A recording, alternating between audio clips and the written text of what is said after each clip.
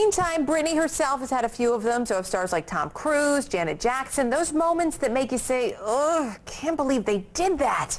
Well, now you can relive those celebrity meltdowns, all in one handy-dandy pop-up book. Here's Jeannie Mose.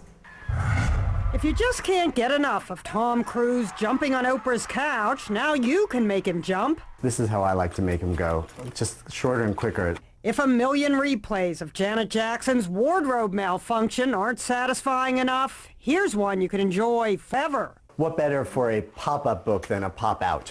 It's the pop-up book of celebrity meltdowns. Bet Russell Crowe is thrilled to have the moment when he hurled a phone at a hotel clerk immortalized in 3D. This is a book so eye-popping. Here we go. Ready? Yeah. It makes you go, Wow. see Mike Tyson chomp down on Evander Holyfield's ear. So the idea here is we wanted it to feel like Jaws.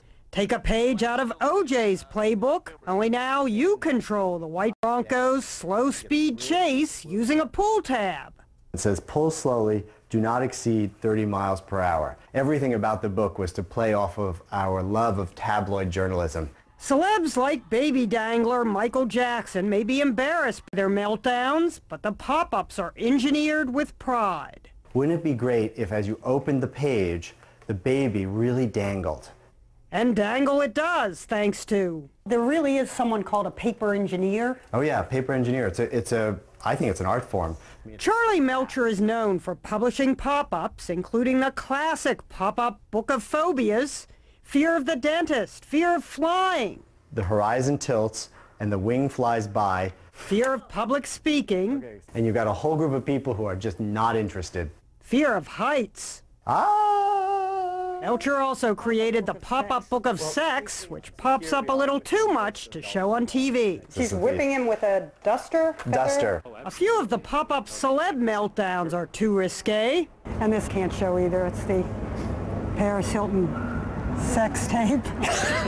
Though the lighting is better on the pop-up than in the actual video. And remember when Hugh Grant got busted in a car with a lady of the night? I did a bad thing, and there you have it. Now you have it in 3D. This is Kate Moss in one of her less well-thought-through moments. The supermodel the London tabloids dubbed Cocaine Kate is depicted with eyes that roll and a line of coke that disappears when you pull on the tab. All that's missing are sound effects. Jeannie Mose, CNN, New York. Cue the Christmas gift list. All right, taking you back now to one of tonight's biggest stories. Nancy Pelosi